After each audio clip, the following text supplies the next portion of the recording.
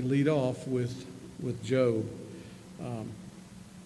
which teaches us about suffering and the sovereignty of God. I remember when I went to Haiti 5 or 6 years ago now. I was there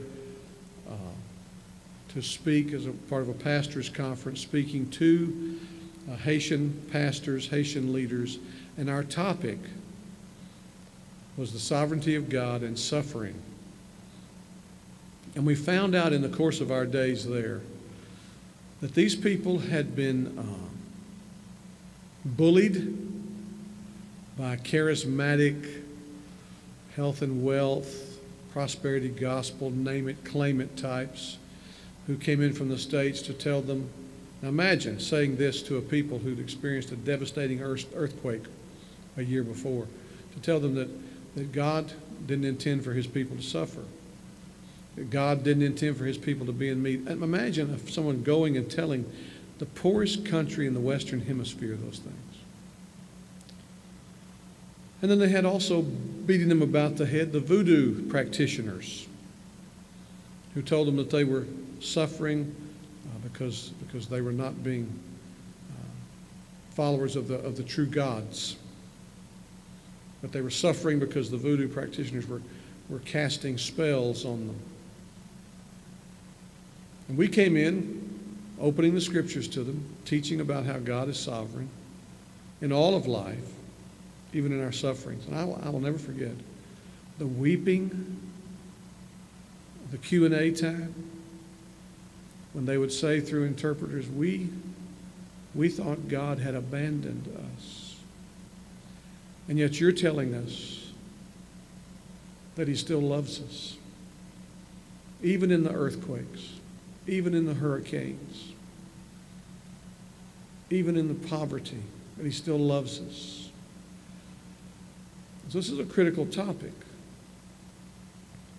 And this book addresses it in an amazing way.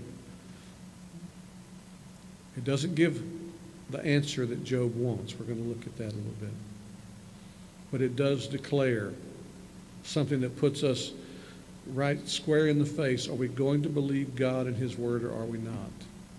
And in his word, are we going to find comfort rather than finding comfort in our circumstances? So let's look at this tonight. I want us to, I want you to just stand with me. I want to read a couple of verses. You'll see them again. And then we're going to, Michelle, did I send the link to the Job material and read scripture?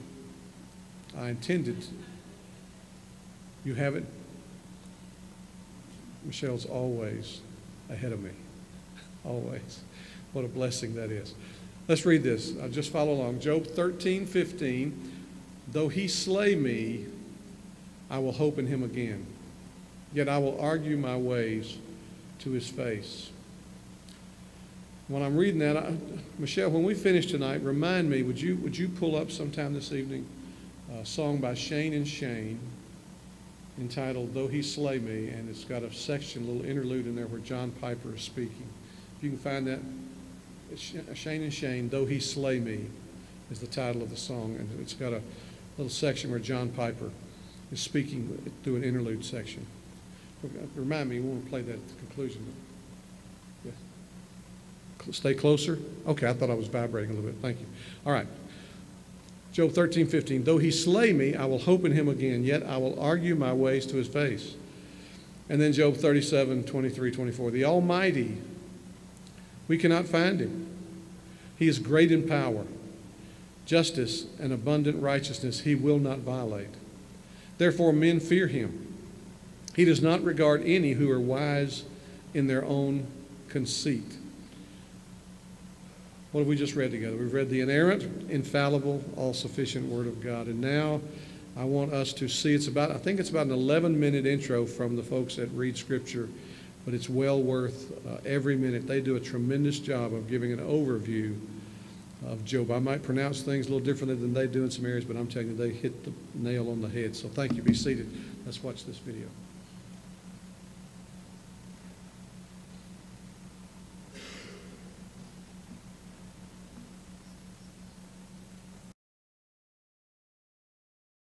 Book of Job. It's a profound and very unique book in the Bible for lots of reasons. The story is set in a very obscure land that's far away from Israel, Uz. The main character, Job, he's not even an Israelite, and the author, who's anonymous, doesn't even set the story in any clear period of ancient history. This all seems intentional, though. It's like the author doesn't want us to be distracted by historical questions, but rather to focus simply on the story of Job and on the questions raised by his experience of suffering. The book of Job has a very clear literary design. It opens and closes with a short narrative prologue and then an epilogue. And then the central body of the book is dense Hebrew poetry, representing conversations between Job and 4 dialogue partners called the Friends. These conversations are then concluded by a series of poetic speeches given by God to Job. Let's dive in and we'll just see how it works together. The prologue introduces us to Job, and we're told that he's a blameless, upright man who honors God. He's a super good guy. And then all of a sudden, we're transported into the heavenly realms, and God is holding court with his staff team. It's a very common image in the Old Testament describing how God runs the world. And among the heavenly beings is a figure called the Satan, which in Hebrew means the accuser or the prosecutor. And it's like we're watching a court scene. God presents Job as a truly righteous man, and then the accuser challenges God's policy of rewarding righteous people like Job. He says, the only reason Job obeys you is because you bless him with prosperity. Let Job suffer, then we'll see how righteous he actually is. And then God agrees to let the accuser inflict suffering on Job. Now, it's at this point in the story that most of us go, what? Why did God do that? And then we assume that this book is going to answer that question, why God allows good people to suffer. But as you read on, the book doesn't answer that question. Nothing in the book ever answers that question. The prologue is setting up the real questions this book is trying to get at. Questions about God's justice and whether God operates the universe according to the strict principle of justice. And the response to those questions comes as you read through to the end of the book, not at the beginning. The ultimate reason for Job's suffering is simply never revealed. So the prologue concludes with a suffering and bewildered Job, who's rebuked by his wife, and he's approached by 3 friends who are going to try and provide wisdom and counsel. Their names are Eliphaz, the Temanite, Bildad, the Shuhite, and Zophar, the Naamathite. They're all non-Israelites like Job. And they represent the best of ancient Near Eastern thinking about God and suffering and the human condition, and this moves us into the main part of the book. First, Job speaks. And this is how this section of the book works. First, Job is going to speak, and then they'll follow a response from a friend. Then Job will respond to that friend. Then another friend will respond to Job's response, and so on back and forth for 3 cycles. And this whole debate is focused on 3 questions. Is God truly just in character? And does God run the universe on the strict principle of justice? And if so, then how is Job's suffering to be explained? As we're going to see, Job and the friends, they're working from a huge assumption about what God's justice ought to look like in the world. Namely, that every single thing that happens in the universe should operate according to the strict principle of justice. So if you're a wise, good person and you honor God, good things will happen to you. God will reward you. But if you're evil and stupid and do sinful things, bad things will happen to you. God will punish you. Now, Job's constant argument throughout his speeches is this. First of all, that he's innocent, and so the implication of that is that his suffering is not a divine punishment. Now, we know from the prologue, both of these things are true. Remember, God himself said, Job is righteous and blameless. And so Job concludes his argument by accusing God. God either doesn't run the world according to justice, or even worse, God himself is simply unjust. The friends, on the other hand, they beg to differ. Their argument is that God is just, the implication being that God always runs the world according to justice in this way, and so they conclude by accusing not God, but Job. Job must have done something really, really bad for God to punish him like this. They even start making up possible sins that Job must have committed. Job protests to all of this. In fact, he gets so fed up with the friends that he eventually just gives up on them. He takes up his case directly with God.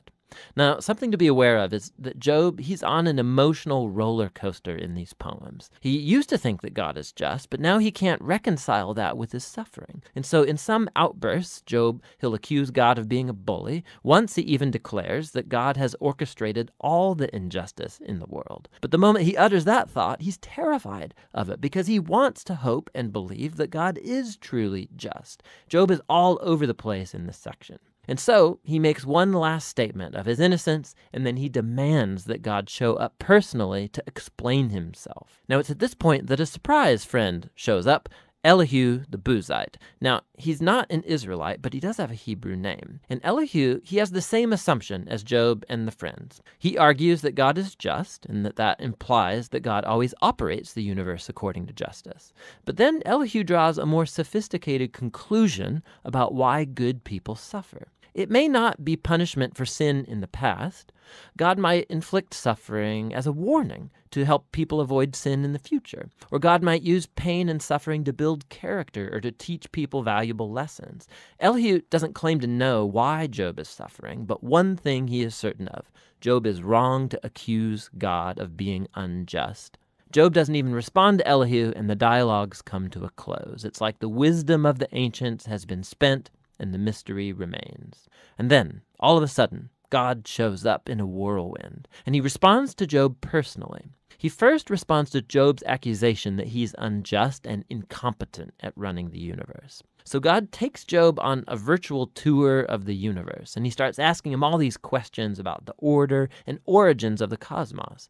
Was Job ever around when God architected the earth or organized the constellations? Has Job ever commanded the sunrise or controlled the weather? God has his eyes on all of these cosmic details that Job has never even conceived of. Then God starts going into detail describing the grazing habits of mountain goats and how deer give birth, or the feeding patterns of lions and wild donkeys. What's the point of all this? Remember the assumption of Job and his friends about what it looks like for God to run the world according to justice. Underneath that assumption is a deeper one, that Job and his friends have a wide enough perspective on life to make such a claim about how God ought to run the world. And God's response with this virtual tour, it deconstructs all of these assumptions. It first of all shows that the universe is a vast, complex place, and that God has his eyes on all of it, every detail. Job, on the other hand, has only the small horizon of his life experience to draw from. His view of the world is very limited.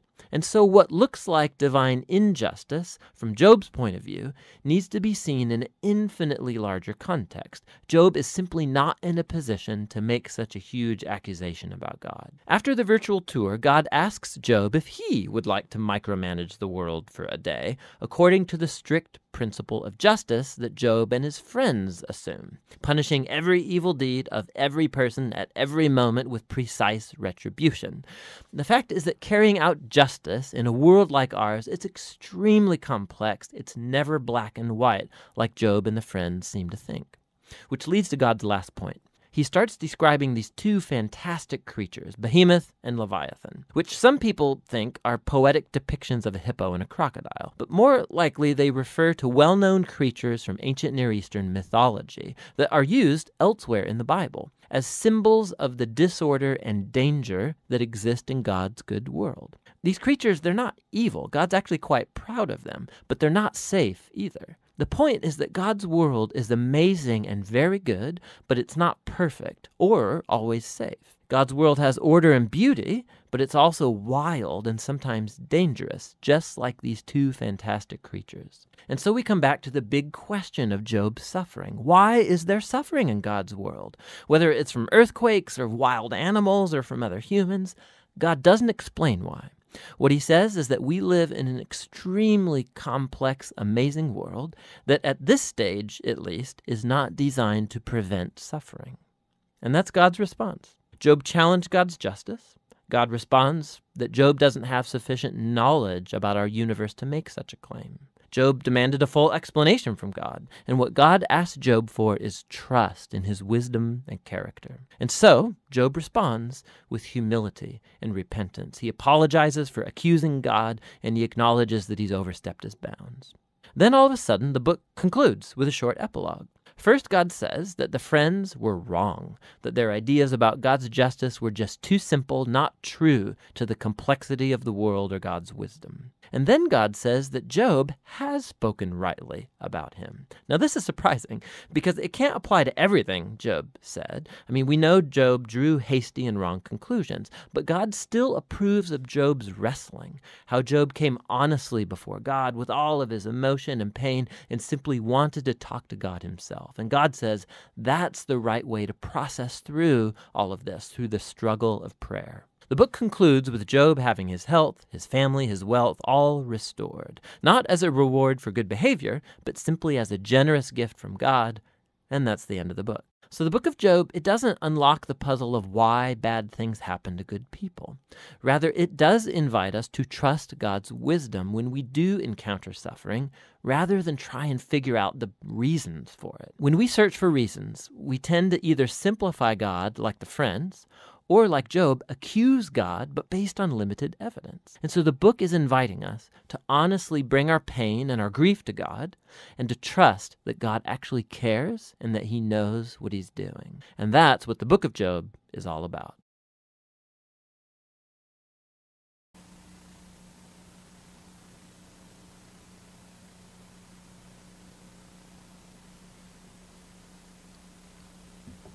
So there you have it.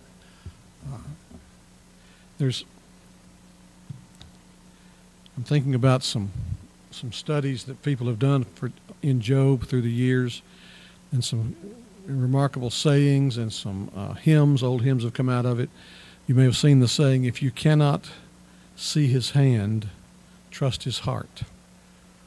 And then there's an old hymn, it's one of my favorites, when it walks through the difficulties of life, and the refrain is, he's too wise to be mistaken, too good to be unkind, and that's how you're to see life. And so that's what basically the book of Job, in manifesting the sovereign prerogative of God in all of life, finally shouts out to us, trust me.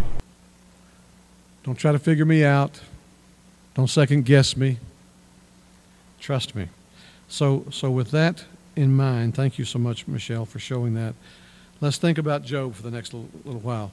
The story begins, if you're familiar with it, begins in heaven with a conversation between God and Satan, which should cause you to stop and think, what in the world is going on here? He comes into the chambers of what we recognize as heaven, and God does not say, what in the world are you doing here? How dare you come in here? I cast you out. He comes into those chambers, and God says, what you been doing? His answer is, well, I've been wandering to and fro. Basically, the implication being sizing up. And the way he says what he says, God responds, have you considered my servant Job? And so this heavenly scene where God has a controversy with Satan, we're going to see that in the outline in a moment, goes all the way where we come back to earth, the bigger portion of the book, and then the book ends with a heaven and earth encounter between God and Job. This is a detailed look at the life of an ancient patriarch. And if you know it, you know that overnight Job goes from being a man who, in the eyes of the world, has it all, a man who is very religious. He sacrifices on behalf of his children with the thinking that if perhaps they have sinned in their conduct and their activity, I want to come before God as an intercessor, as a priest before God on behalf of my family. And overnight, the runners begin to come in. I've just come from the field, and this tragedy has occurred, and only I am left. And come to the field, your livestock have all been slaughtered. Only I am left. I've come from the field, your grains have been destroyed. Only I survive. And everything changes.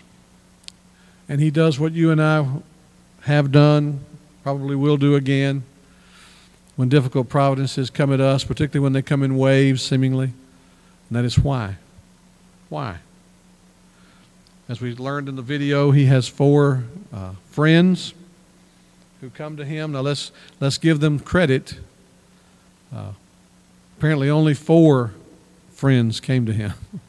We tend to focus on what they had to say, but let's give them credit. They did come to him. In fact, 3 of them sit with him for a week just in silent support in his suffering. His wife,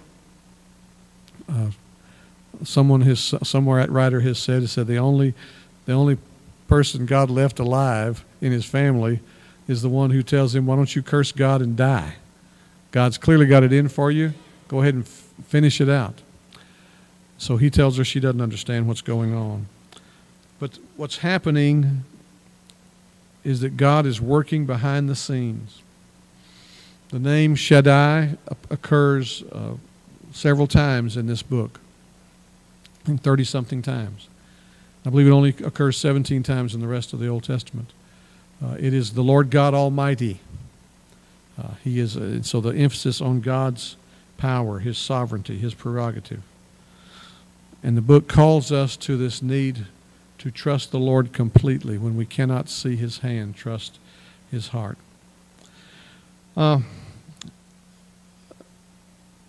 Look at, with me if you would, at Job 32:1. A couple of verses here tell us about how Job, who begins in something of a manifestation of humility, takes on a complaining spirit, a grumbling spirit. And he grows in this sense of self-righteousness. Job 32:1. So the 3 men, these 3 friends of his, ceased to answer Job because he was righteous in his own eyes. Every time they would propose something, he became more indignant concerning his innocence. Job 40, verse 8. Will you even put me in the wrong? Will you condone me that you might be in the right? That voice out of the whirlwind. So he moves from humility to indignation, but thankfully he comes to repentance in the end, and that's what's critical. So we're going to see these 3 sections of Job. There's first of all the dilemma of Job. That's covered in chapter 1, verse 1 to chapter 2, verse 13. This is the portion that takes place in heaven and earth where the devil comes into the courts of God. There's a controversy in this section between God and Satan. And so the dilemma is set. The tragedy has occurred. He is reduced to sackcloth and ashes. John Piper does a brilliant job. If you don't know a whole lot about the ministry of John Piper, he loves to write poetry. Sometimes it's rhyming poetry. Sometimes it's prose. But he has a great prose story based upon Job. And he points out something that I don't know until I'd read that all this is happening, and Job really doesn't ever understand early on in the book why it's happening. And Piper uses this image, and this dark cloud appears, and Job's wondering, what does this mean? What is going on? But he really tells a great story. I think it gives a good perspective on this. We think that this took place. We're going to see this a little more when we look at author and date setting. Perhaps in 2000 BC. There is just a lot not given to help us nail down authorship. There's a lot of suggestions as to who may have written it. Well, we don't know. Maybe 2000 BC, during the period what we recognize as the patriarchs, when Abraham, Isaac, and Jacob, when they lived. The second thing you see is these debates that go on in Job in chapter 3, verse 1 to 37:24. This takes place on earth in Uz. Uz would be a land in northern Arabia. It would be near to Midian, which plays a role in people considering that perhaps Moses wrote this, because he was in Midian at the time that we think this occurred. By using prose and poetry, we get this movement through these, and the video mentioned this. There's this first cycle of the debate that takes place in chapter 3, 1 to 14:22, and then they cycle back around again. Each time the friends are coming up with different ways to say to Job, man, you've sinned. I mean, don't you see what this is all about? Just confess your sin. Just find out how you offended God. Clearly, He's offended with you, and this moves through second cycle, third cycle. Then there's this. Job gives this final defense, and that's when he basically begins to demand, I want to talk to God face to face. I need some answers from Him. And so you see just how far his arrogance has taken him. And then this fellow Elihu shows up and gives a little different take on Job's problems than his friends had. He doesn't necessarily tie it to Job's past sinfulness, to conduct that has stirred God to act with such a difficult set of providences. So Elihu brings his word. We're going to compare these friends here in a few minutes. Then there's the deliverance of Job that takes place in 38:1 through 42:17. Now the stage shifts. Remember now, after God has basically told Satan, go and test Job. Satan responds, how can I test Job? You've given him everything. He's got everything a man could want. He's got a big family. He's got wealth. He's got power. He's got privilege. God says, take it away. And there's this, what I've said through the years in studying Job is, you don't know Job like I know Job. And so the devil does. God says, take it away, just don't touch him. So he removes his blessings in this wave of difficulties that come, and comes back, and the Scripture tells us, we're going to see this, that Job did not initially accuse God, curse God, did not sin with his mouth. The devil says, well, a man cares for his flesh more than he cares for his things. God says, touch him then. Just don't kill him. So the boils come on him, all the painful physical experiences. And so we want to see how this unfolds. He does not look at the beginning of the book like someone that you would think disaster would come upon. Look at Job 1:1. We're going to just see how it opens up. There was a man in the land of Uz whose name was Job, and that man was blameless and upright, one who feared God and turned away from evil. Let me say something about Job loses his way in the course of this book, very much like David lost his way. But David was considered a man after God's own heart, and God did not take that back, ever. And so we see this picture when God commends Job in the end. This is what marks him out. He does lose his way in the heaviness of the trials, but this is who he is. In Job 1:8, the Lord said to Satan, have you considered my servant Job? There's none like him on the earth, blameless and upright. He fears God, turns away from evil, and that's what sets this whole tragedy in motion. And you heard in the video that Satan, or Satan, means accuser. And he's called in the Scripture the accuser of the brethren. He comes to, and here's what he does, just parenthetically let me say. He will accuse you in your sin. He will point out to you your inadequacies, your inconsistencies, your failures, your besetting sins. He will accuse you as if to say that you're a hypocrite. You have no reason to believe that you have a meaningful relationship with God. He will also accuse God to you, that God is not a good God. We're going to look at the end of this at something called theodicy. Theodicy is Theodicy. It's from two words, theos, dikaios, which means the righteousness, dikaios, of God. Theos. And the whole theodicy argument is, if God is sovereign and there is suffering, then he cannot be loving. If God is loving and there is suffering and evil, then he cannot be sovereign. And the whole theodicy argument says no. According to Scripture, God is sovereign. He is loving, and there is suffering. There is evil in the world. So you have this challenge from Satan in Job 1:10. Have you not put a hedge around him and his house and all that he has on every side? You've blessed the work of his hands. His possessions have increased in the land. And that's when God allows him to remove them. So as it begins to unfold, Job comes to the point in Job 1:21 when he says, naked I came from my mother's womb, naked I shall return. In other words, I brought nothing with me into the world. The Lord gave, the Lord has taken away.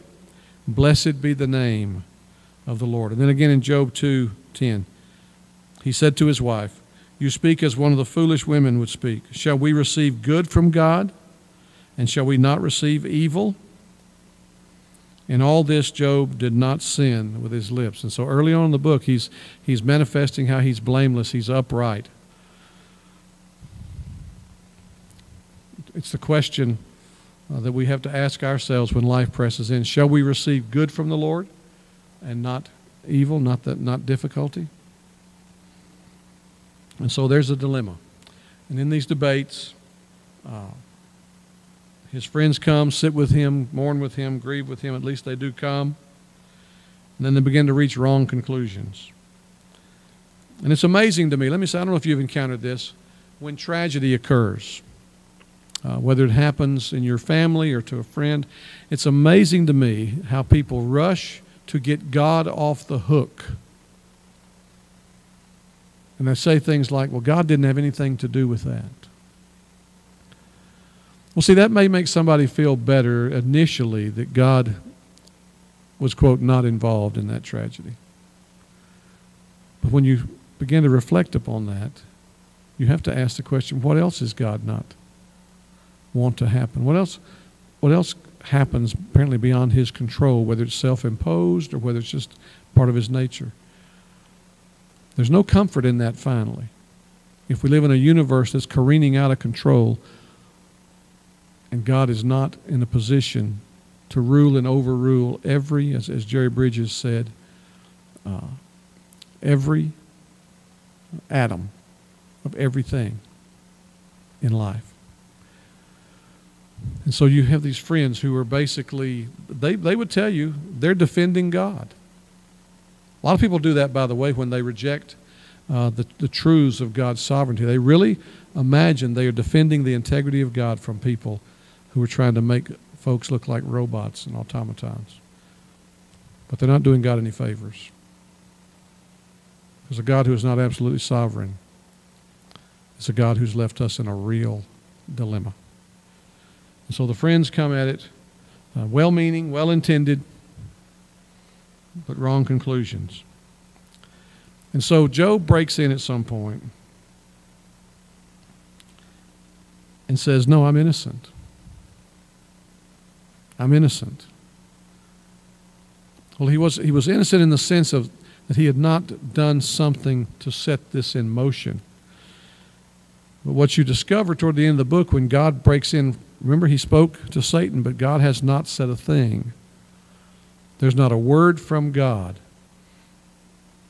after he sends Satan out of his presence. Not a word until he breaks in toward the end of the book.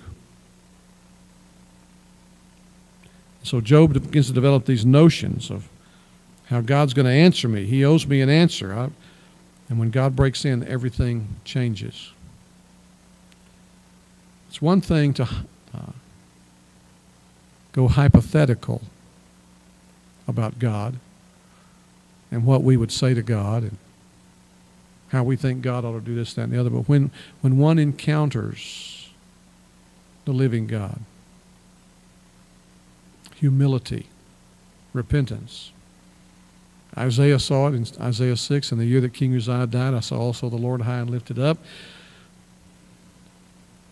And as the glory of God filled the temple symbolically there in that vision that Isaiah had. Woe is me, I'm undone. I'm a man of unclean lips. I live in the midst of a people of unclean lips. For mine eyes have seen the King, the Lord of hosts. When you have a real glimpse of the glory of God, arrogance and pride is not the response. It is always repentance and humility. And so in this section here, Job makes three basic complaints about what he's experiencing in the face particularly of what his friends are giving him counsel about. First of all is that God does not hear me. God doesn't hear me. Look at Job 13:3. I would speak to the Almighty, and I desire to argue my case with God. And what he's saying here is I'd like to take it up, but I don't get the sense that he's listening. Then again in chapter 13, verse 24, why do you hide your face and count me as your enemy? This is Job processing what's going on. You must be set against me. You're hiding your face from me. I don't have a sense of you drawing near, having an interest. Job 19:7, behold, I cry out violence, but I'm not answered. I call for help, but there's no justice. And then Job 23:3-5, oh, that I knew where I might find him, that I might come even to his seat. I would lay my case before him, fill my mouth with arguments. I would know what he would answer me and understand what he would say to me. And you see the progression throughout this, how he just gets more and more agitated, more and more emboldened with what he's going to say to God. And then Job 30:20, I cry to you for help, and you do not answer me. I stand, and you only look at me. So this notion that God is not, he doesn't hear me. The second thing is that God is punishing me. This is a complaint that he makes in Job 6:4. For the arrows of the Almighty are in me. So notice thinking now. It's not simply the passive ignoring of him on God's part where he's not hearing. Now it's the active engagement of God. The arrows of the Almighty are in me. My spirit drinks their poison. The terrors of God are arrayed against me. Job 7:20. If I sin, what do I do to you, you watcher of mankind? Why have you made me your mark? Why have I become a burden to you? In other words, how has I haven't sinned to go after you.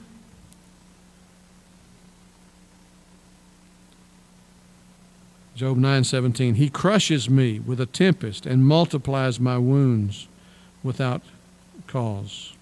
So you have this sense that he's being punished by God. Let me say parenthetically, the doctrine of justification by faith alone in the finished work of Jesus Christ alone is a absolute necessary. Martin Luther called it the standing or falling article of the church. Without a clear understanding of that as a church crumbles.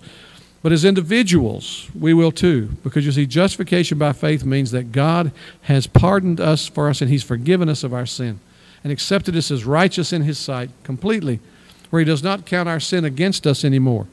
Any relationship he has with us that appears to be corrective or disciplinary is as a father correcting children. It's not as a judge meting out punishment. And so watch yourselves. And you'll hear people saying, well, I guess I'm just being punished. You say, well, are you a follower of Jesus Christ? Yes. You think God's punishing you? Yeah, for my past or... No. Christ died for your past. He took that punishment for you. No, not for your present either. So we've got to remember this, and you see here that Job is not clinging to this kind of an idea at this point. And then third, God allows the wicked to prosper. Here's where he's seen his whole life go up in flames. Job 21:7. Why do the wicked live, reach old age, and grow mighty in power? David asked the same thing, by the way, over and over. Why do the heathen prosper? Psalm 2 is David's perplexity about how people who are the heathen grow and seem to have everything in life, and they intentionally outright reject God. Let us break his bands asunder. Let us cast off his yoke. We're not going to have this one to rule over us. David struggles with that as well. This is Job's struggle, his three complaints in the midst of these debates. One writer said his defenses are much stronger, much longer than his friends' accusations. And in the process of defending his innocence, I thought this was interesting. In the process of defending his innocence, he becomes guilty of self-righteousness. There's a 5-chapter monologue I would encourage you to read at some points, chapters 27 to 31, where Job just goes on. And then this is when Elihu steps in and gives his take on the matter, which is decidedly different. So I want us to see the friends. Let's just compare the friends right now. Eliphaz, Bildad, Zophar, and Elihu. When you think about something that would characterize, and that's hard to see. I was trying to get everything on a page, a couple of pages. So I'm going to tell you what that says there. When you think about the characteristic of them, Eliphaz he comes across as something of a theologian. He's bringing arguments about the being of God to bear. Bildad, however, comes across more as a lawyer, a historian, or a legalist, arguing about the idea of justice and law. Zophar comes across as a moralist with these dogmatic statements. And then Elihu, he comes across sort of as a young theologian, someone who's more thoughtful about God than Eliphaz is. When you consider what do they rely on for their arguments, well, Eliphaz seems to rely on his observation and his experience. And by the way, that is such a part and parcel of so many people today. In my experience, well, what I've seen, well, there's nothing wrong with that.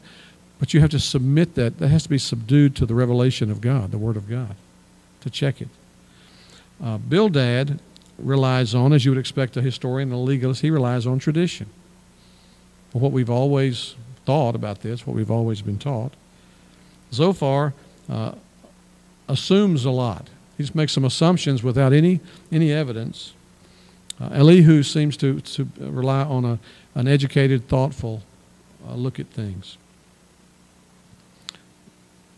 One person said when you look at the personality of these guys, how they come across in their arguments, Eliphaz is considerate. He's a man of some religious background. Bildad seems to be argumentative. He pushes the matter. Zophar is rude. Elihu, though, represents a perception. But really, when you have in here a sort of a young Elihu is sort of a young Eliphaz with more insight. What about when you hear in them what they're saying? What seems to be the influence where they get their voice for this? Well, for Eliphaz, it'd be philosophy. For Bildad, it would be history. For Zophar, and this is interesting, I think. Zophar represents, appeals to orthodoxy. He would be, by the way, something like a modern day fundamentalist with a capital F. Okay? Just quit your sinning. Just quit doing this, quit doing that. That's the mentality you have here. And then Elihu uses logic, pretty good reasoning in his capacity. The argument they make is very interesting, I think. You have Eliphaz, who basically says, if you sin, you suffer. If you sin, you suffer. There's the if-then equation. Bildad says, you must be sinning. Zophar says, you are sinning. Elihu says, God purifies and instructs us through suffering. What advice do they give? Eliphaz says, only the wicked suffer. Bildad says, the wicked always suffer. Zophar says, the wicked are short-lived. They're going to pay a great price. And then Elihu says, humble yourself and submit to God. And then you might want to jot down the key verses in this to look this up later on for Eliphaz, chapter 4, verse 8, chapter 5, verse 17. For Bildad, chapter 8, verse 8. For Zophar, chapter 20, verse 5. And Elihu, chapter 37, verse 23. What do we see in their concept of God? What do they tell us about how they think about God? Well, Eliphaz, God is righteous. He punishes the wicked and blesses the good. By the way, that is still today a prominent perspective in Judaism, but it's also a prominent perspective in American watered-down evangelicalism. You do good, God will bless you. You don't do good, God's going to hurt you. Bildad sees God as a judge. Again, not surprisingly, when you see something sort of a legal background here, he's the judge. He's an immovable lawgiver. The law is what the law is. Zophar, the fundamentalist, portrays God as unbending and merciless. He would make a great Muslim. Elihu's concept of God seems to be that he does discipline his own, but he teaches in that. Very much like what we read in Hebrews later on. Well, what does their name mean? I thought this was interesting. Eliphaz means, there's some shading in the Hebrew here. God is, not the Hebrew, the Canaanite. God is gold, or God dispenses, the meaning of his name. So judgment, the idea of judgment. Bildad, his name means son of contention. Zophar, his name means rough. Another rendering of it I found is chirper. I don't know what that has to do with it, but the idea of being rough. Elihu's name means he is my God. And so these are the friends, 3 who come in and 1 who comes in late, who bring their counsel to bear. And as much as we would admire what Elihu was saying, he still has not gotten it completely right. And so the book ends in this deliverance of Job. I want us to look real quickly, if you would. I don't have this on the screen, but I want to read for you Job 38.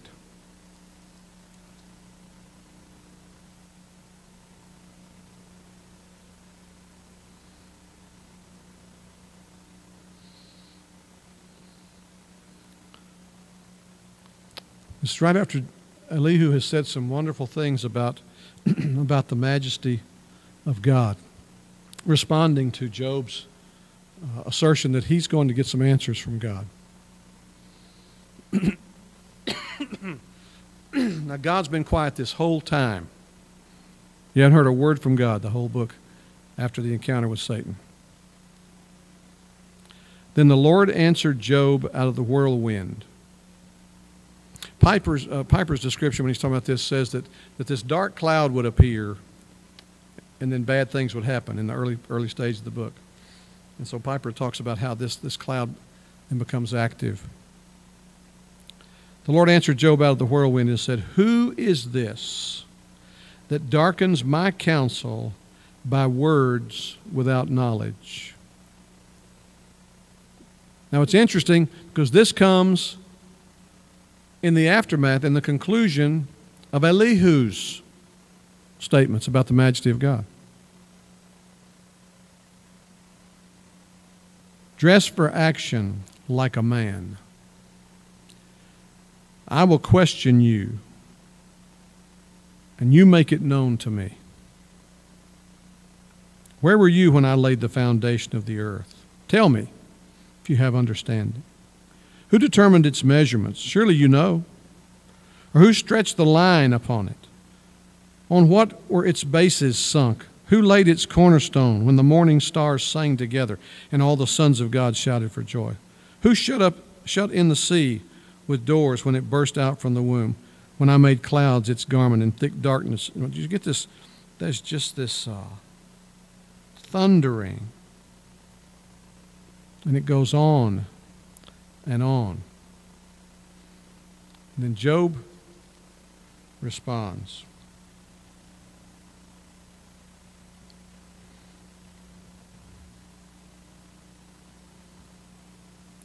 Look at chapter 40.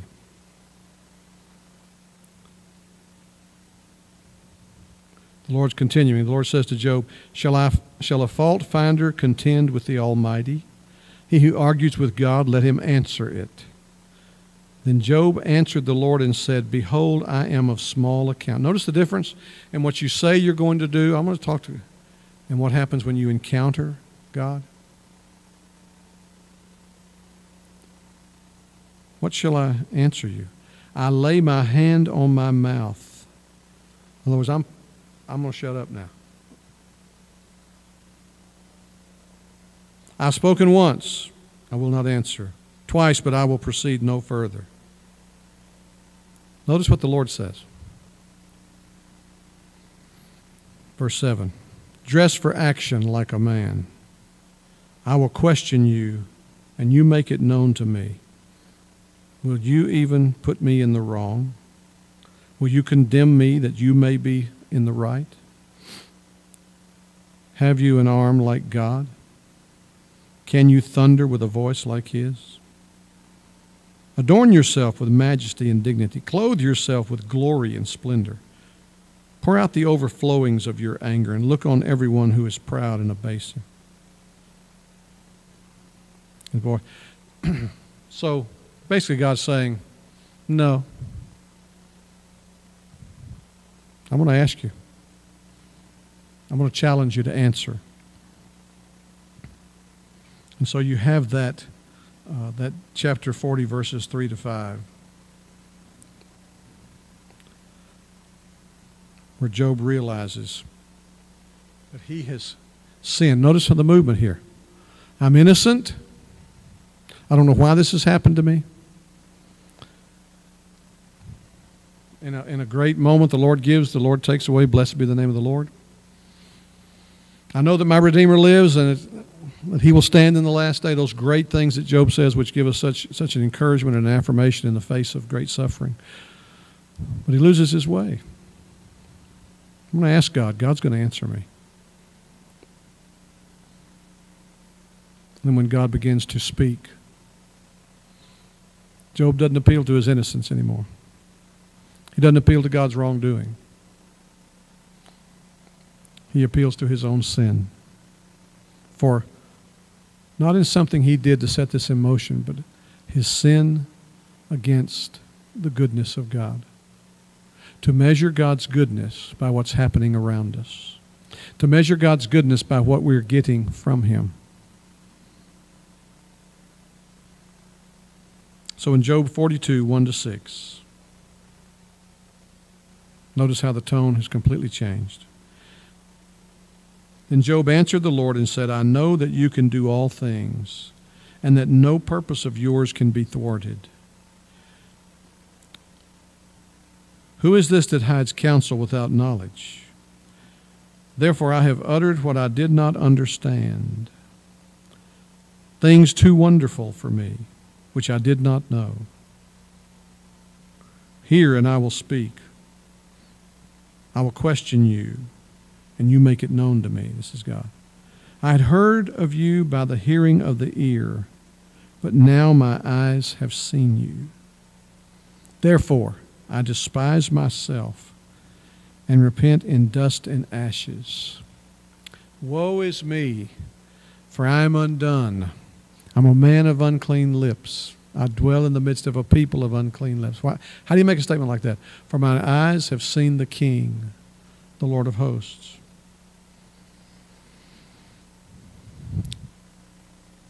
And God has taught here about all these the activities of the animals, his creation, his creative activity. Saying basically to Job, you don't understand any of that. These are not the explanations you would have given about the animal kingdom that I created. How then will you understand spiritual things? It reminds me of Jesus with Nicodemus. I've talked to you about earthly things. If you don't understand these, how are you going to understand spiritual things? It's interesting in God's breaking in on Job, because you really can't call this God's response to Job's questions. In God's breaking in on Job, he makes no reference to his sufferings and hardly touches on the real issue of the debate. But in this encounter, Job catches a glimpse of the divine perspective of how God sees things. And brothers and sisters, that's where we need to get there. How does God view things? When he acknowledges God's sovereignty over his life, we know in the end that God then begins to restore. Again, I don't believe it's because Job finally got it right. I think God restores to show his sovereign prerogative that as surely as he gave and took away, he can give again.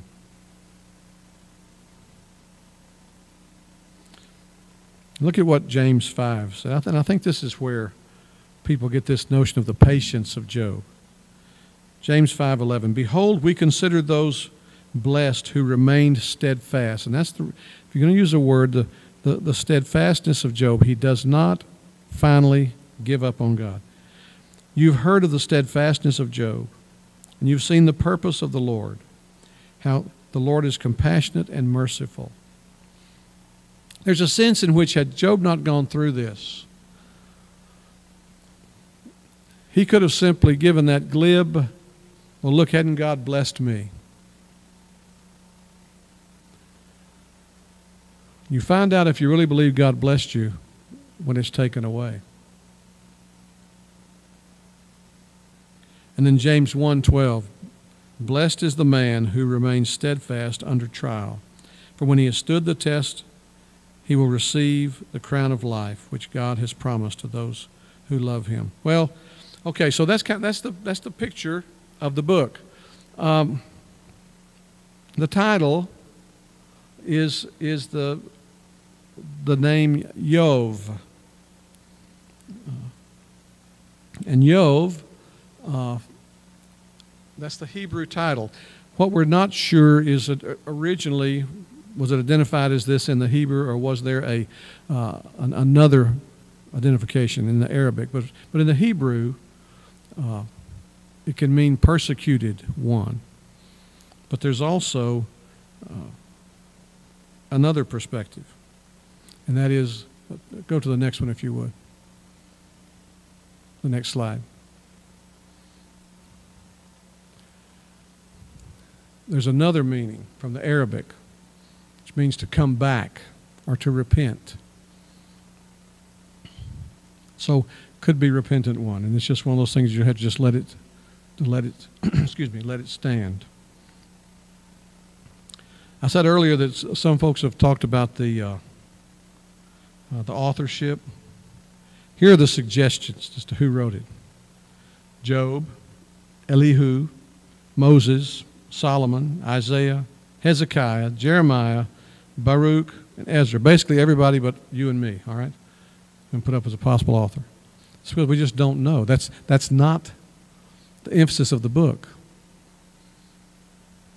The emphasis of the book is to show that from olden times, the sovereignty of God is a watershed, and that the only way to embrace and come through suffering is to recognize that God is sovereign in it.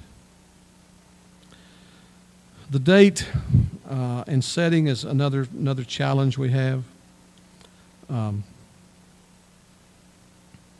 Could be around 2000 BC, the time of the patriarchs. There's just so much we're uncertain of in this book that we need to just spend our emphasis on what we are certain of. We know, for example, from Job 42:16, that after this event, Job lived 140 years. He saw his sons and his sons' sons 4 generations after the book was completed. When you hear that kind of, they lived 140 years, you're talking about typically pre-diluvian, before the flood existence. Abraham, for example, was 175 years old. Trying to date it, Job's wealth, as it's listed here, is measured not in coin, but in livestock. And measuring wealth in livestock is another ancient way to see life. He prays for his family. He functions as something of a priest. It's almost like it predates the notion of a community, Jewish community. Throughout the book, there's no reference to Israel, to the Exodus, to the Mosaic Law, or to the tabernacle.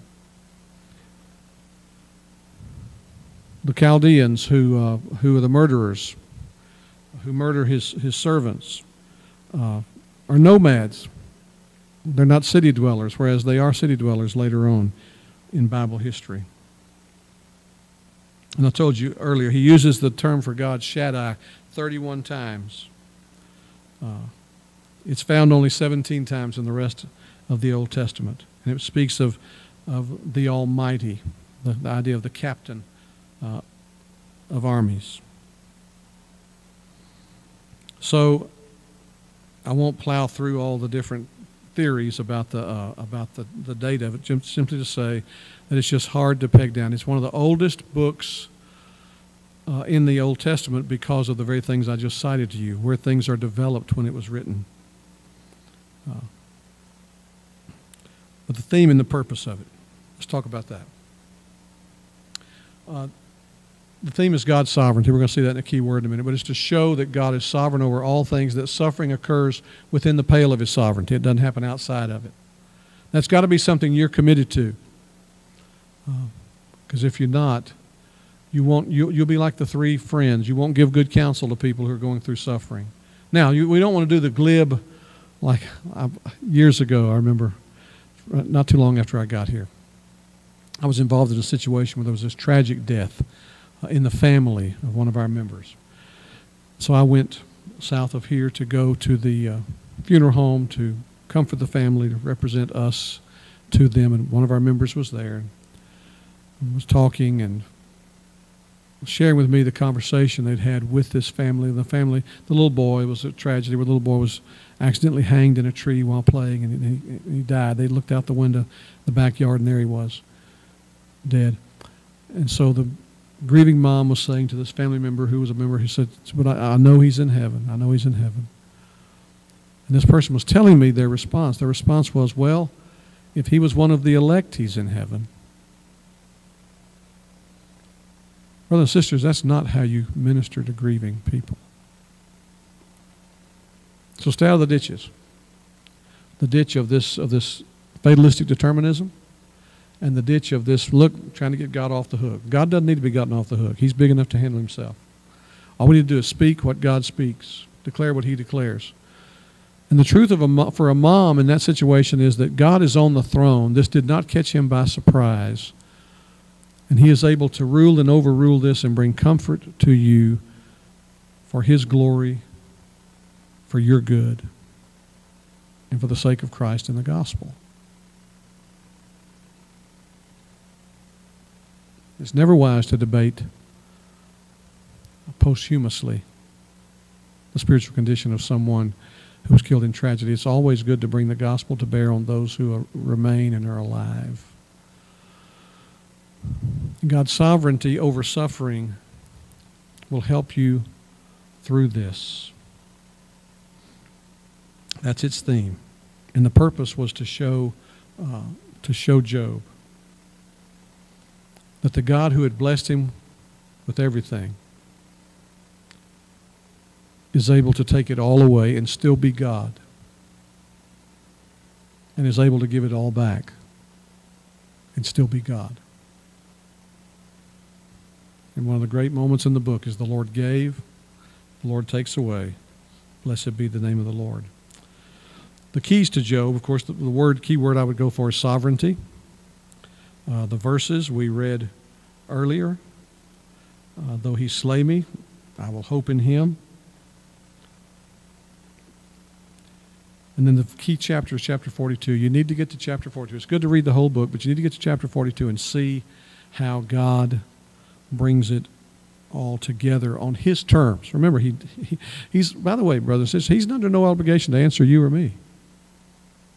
Now, I want to be sure you understand that it's okay to ask why. God did not chide Job for asking why. He commended him for getting beyond that. You see, every trial in our lives will typically evoke what I call a spontaneous why. Don't do like some people do where they say, well, we just can't question God. They've read Job wrongly if they think that this is teaching you can't question God. If Moses had not questioned God and pled with God, think about this. When he was told by God, you're not taking them into the promised land, you will not see the promised land. If he had not pressed God about that, so that God took him up on Mount Pisgah where he could see over into the promised land, he'd never seen it in this life. So don't fall into that trap. These two things two ditches you want to avoid. Don't fall into the trap that says, well, we can't question God. You can question God, but you don't want to begin and end with why, and then sulk and mope and go bury yourself in a hole because God doesn't necessarily answer why. You want to start there, but you want to move to what? Saul of Tarsus was on the road to Damascus. Who are you, Lord? Now that's another way of saying, why is this happening to me? He didn't stay there though. What would you have me to do? What would you have me to do? What would you have me to learn?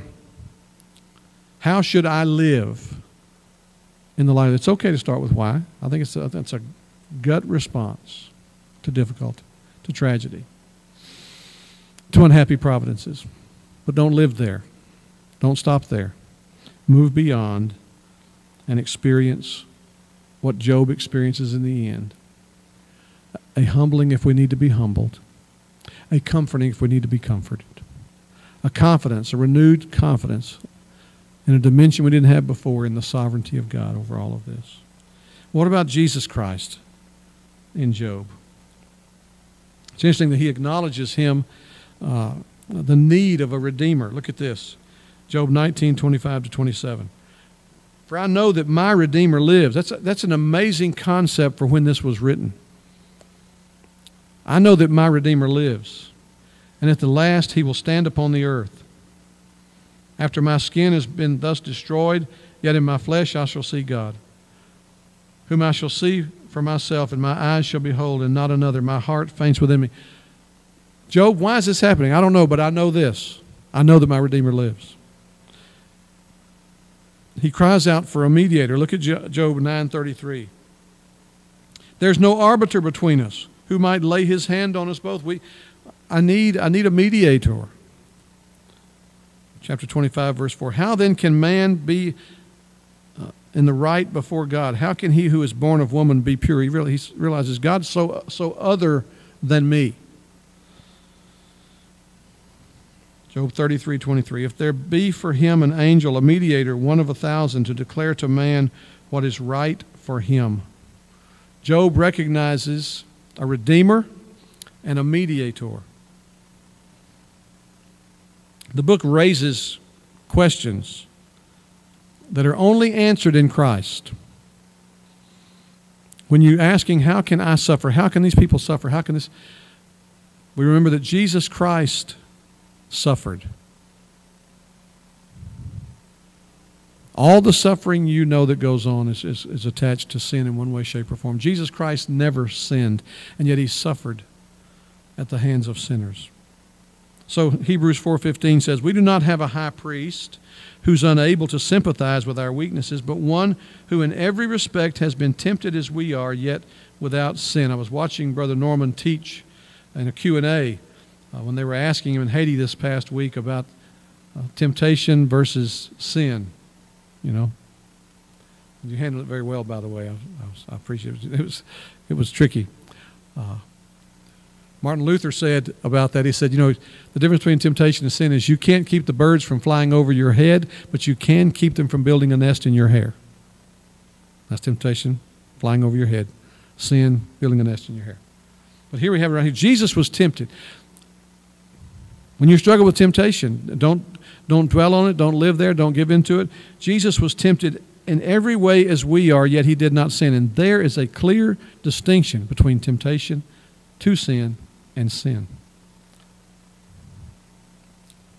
So we have these answers in Jesus Christ. Christ is the believer's life, Redeemer, mediator, and advocate. And Job is grasping at that, acknowledging these things and grasping at that in this book. He has hope because a Redeemer will live. Well, as far as his contribution, getting ready to close here,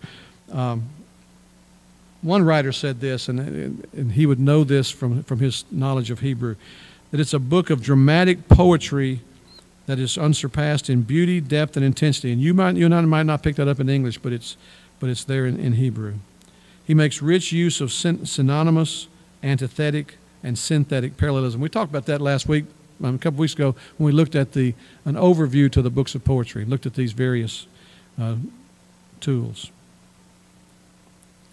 In its setting, Job offers a glimpse of non-Hebrew culture during the times of the patriarchs, Abraham, Isaac, and Jacob, and Joseph. It's a book that you could use to witness to non-Christians, people who are not believers. And then one writer pointed this out, and I thought this was good here, that Job reveals 5 ways in which God uses hardships that are reflected in Deuteronomy 8. What we're going to do is compare what's happening in Job with some teaching in a few verses in Deuteronomy 8. God uses this to humble us. Look at Job 22:29. For when they are humbled, you say, it is because of pride, but he saves the lowly. Deuteronomy 8:2 said, you shall remember the whole way that the Lord your God has led you these 40 years in the wilderness, that he might humble you, testing you to know what was in your heart, whether you would keep his commandments or not. Difficulties. Humble us. Secondly, to test us. Job 2:3, the Lord said to Satan, have you considered my servant Job? There's none like him on the earth, a blameless, upright man who fears God and turns away from evil. He still holds fast his integrity, although you incited me against him to destroy him without reason. Deuteronomy 8:2, you shall remember the whole way that the Lord your God has led you these 40 years, that he might humble you, testing you, and there's the emphasis, that point, testing you. 3, to rearrange our priorities. Do you think Job's priorities were rearranged when all this happened? I promise you. Everything changed in his world. Job 42:5-6. I had heard of you by the hearing of the ear. Notice the difference. I knew about you. Now I know you. Johnny Erickson Tata. She was Johnny Erickson, a swimmer with Olympic dreams. When she dived into a pool that was not as deep as she thought it was, hit her head at the bottom of the pool, severed her spinal cord, was in a wheelchair ever since, and still today ministers remarkably. She said, because it was during the aftermath of that, when she came to know Jesus Christ, I would rather be sitting in this wheelchair knowing Jesus Christ as my Lord and Savior than able-bodied without him. It rearranges priorities. Deuteronomy 8:3. He humbled you to let you hunger and fed you with manna, which you did not know, nor did your fathers know, that he might make you know that man does not live by bread alone, but man lives by every word that comes from the mouth of the Lord. Andre Crouch, son of a black Baptist preacher, sang some songs in the 70s and 80s, and he had one song. It said, if we never had any problems, how would we know that God could solve them? 4th, to discipline us. Job 5:17. Behold, blessed is the one whom God reproves. Therefore despise not the discipline of the Almighty. That's an amazing concept that you see come full bore in Hebrews. And they talked about how the Lord disciplines those whom he loves. Deuteronomy 8:5. Know then in your heart that as a man disciplines his son, the Lord your God disciplines you. And then 5th, to prepare us for future blessings. Job 42:10. The Lord restored the fortunes of Job when he had prayed for his friends, and the Lord gave Job twice as much as he had before. Out of Deuteronomy 8:7, for the Lord your God is bringing you into a good land, a land of brooks of water, of fountains and springs, flowing out of the valleys and the hills. The Puritans used to say, in a book that's on Puritans as pastors, they would teach their people that when difficulty comes, to embrace it, because they said oftentimes before the Lord will hoist a larger sail to catch the wind of the Spirit, he must enlarge the bow of the boat. Otherwise the boat tips over, and this he does through difficult providences, through suffering. That's how they understood the Bible's teaching on suffering. The only way you'll keep your sanity as life presses in, and for some, it is pressing in at a greater rate with a greater intensity. The only way you keep your sanity is to believe that in a way that escapes your capacity to understand, God is sovereign in this too. My friend James Brady, who died recently, posted a song that was one of his favorites by, help me Joshua, Sovereign Over Us. It'll come to you in a minute. You know him. He's done some great songs over the couple of decades now. Huh? Stephen Curtis Chapman, Sovereign Over Us. This was James's favorite song. Even what the enemy means for evil, you turn it for our good. You turn it for our good and for your glory. Even in the valley, you are faithful. You're working for our good. You're working for our good and for your glory. And it was one that his family sang around him as he was dying. It was one that was sung at his funeral. Now finally, Job gives us the most intensive survey of creation in the Bible. Go back and read the sections where God begins to press Job. He has more to say about creation than we have in the creation account. He teaches that the earth is suspended in empty space. Look at Job 26:7. He stretches out the north over the void and hangs the earth on nothing. Suspended in space. He implies that the earth is a sphere in Job 22:14. Thick clouds veil him so that he does not see, and he walks on the vault of heaven. This picture of a sphere. That's the book of Job. It's a fascinating book. It's about a steadfast man who loses his way but doesn't lose his heart for God. It's a clear picture of the sovereignty of God. Quickly now, theodicy. How can God be sovereign, loving / good, and there be evil in the world? Well, other questions are asked. Couldn't God have made a man and woman who would not sin? If he had done that, if Adam and Eve had come into the world and not sinned and kept his commandment through whatever the probation period was, then you and I, as their progeny, would not have been worshiping the Son of God. We would have been worshiping our first parents who earned life for us. And to worship someone created, is a violation of the moral law of God, that you shall have no other gods before me. You see, it was necessary that our first parents sin to set into motion God's plan to redeem.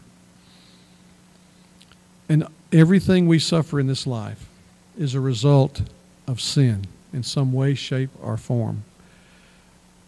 Disease, because we live in a fallen world with decaying bodies susceptible to disease. Since the canopy came down after the flood, we've all been susceptible to that. Other people harming us, wronging us. A political system that is unfair.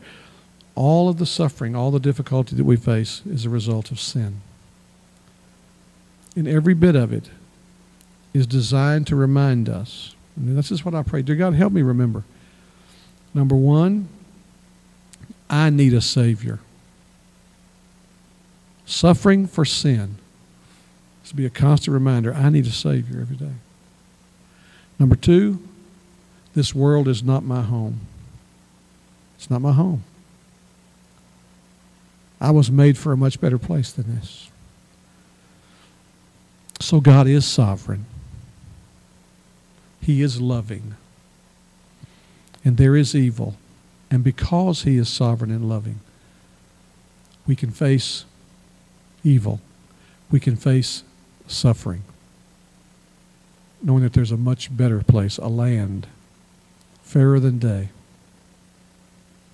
where there's no sin, no sorrow, no sadness, no sickness. Apart from that, folks, suffering makes no sense and will drive a person to utter despair. We'll take a couple of questions while Michelle cues up this song I want to play for you before we leave. Any questions?